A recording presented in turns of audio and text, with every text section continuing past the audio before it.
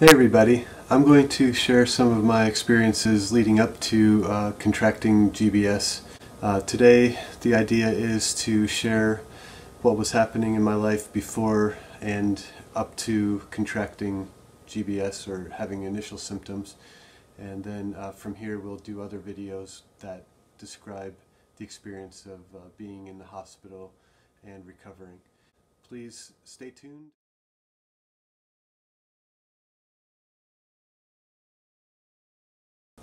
So at the end of September 2019, I was diagnosed with Guillain-Barré syndrome, acute motor and sensory axonal neuropathy, which is a very rare condition.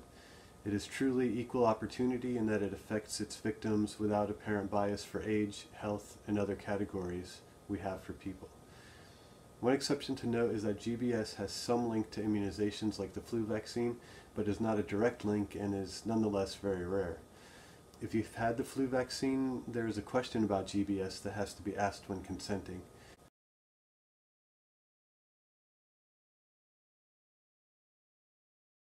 Before I had it, I was mostly unaware of GBS. I recall questions about it when getting the flu vaccine, but it was a minor footnote to following recommendations for healthcare workers.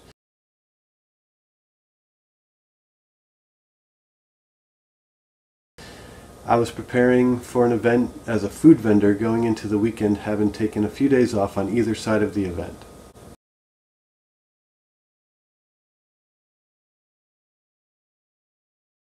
The weekend before was busy with my son's 16th birthday party and hosting the event at a park. He wasn't 16 yet, but he was on his way, and I was looking forward to being with him, doing all the things that happen when you turn 16. Immediately following the party was a gig at a local VFW with proceeds to support a local business that was damaged by a fire. I did all these things with a mild cold that just wouldn't quit. By Tuesday, I was feeling run down from working a lot in a retail box store and keeping up with the side business, playing in a band, and trying out for another band. I decided to take NyQuil when I got home from work and use one of my cushion days to sleep off the cold. I ended up falling asleep on the couch. The next morning I woke up still dealing with the cold. It was almost like seasonal allergies, but my allergy pill had no effect, and NyQuil didn't seem to knock it out this round. I noticed tingling in my fingers and thought I was just having side effects to the NyQuil.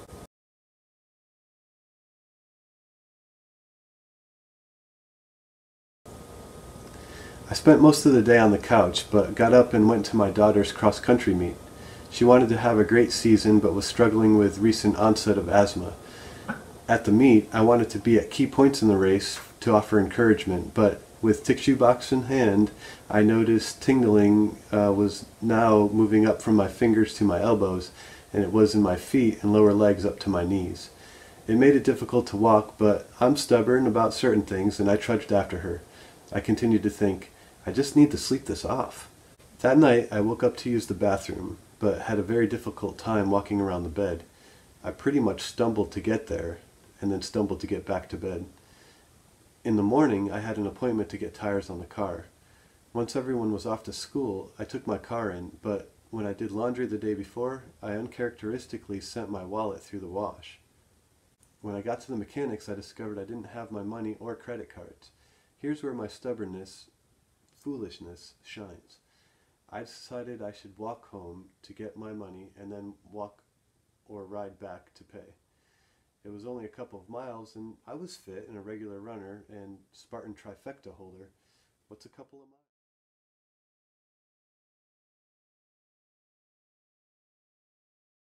miles? I don't know how I looked, but I know that nothing was working right. It took real effort to put one foot in front of the other, but I told myself that it would be harder if I stopped, so I kept going. Eventually, my friend and partner in the food event was on her way to work, and she picked me up on her way. She brought me home and then to McDonald's across from the garage to get some food because I hadn't eaten. I grabbed a banana to eat on the way, but its consistency was like a foreign mush, and it had no flavor. The McDonald's food, too, had the same consistency and lacked taste, though the beverage was cold, and that felt good.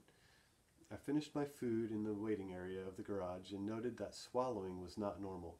I wasn't able to get a good gulp.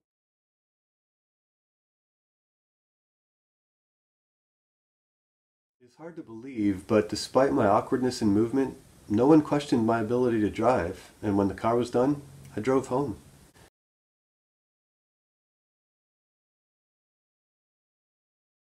By lunchtime, I was concerned that I wasn't going to sleep this off. I called my doctor, but they hadn't seen me in over 5 years, and they did not have an active file for me. I called another doctor, but they needed to have an initial visit before they saw me. Side note, I had a kidney stone removed about 9 or 10 months prior, so I thought I was active somewhere.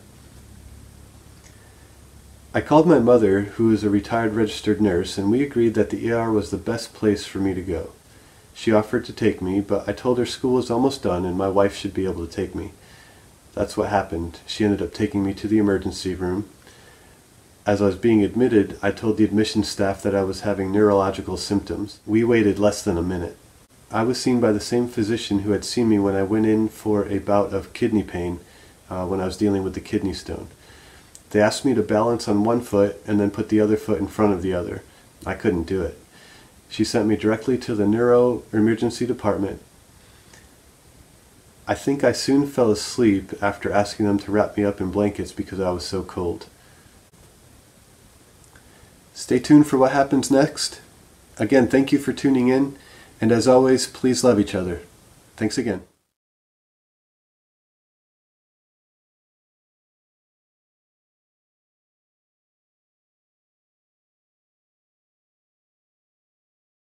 This poster shows the first few weeks that I was in the hospital leading up to my stay in the rehab hospital.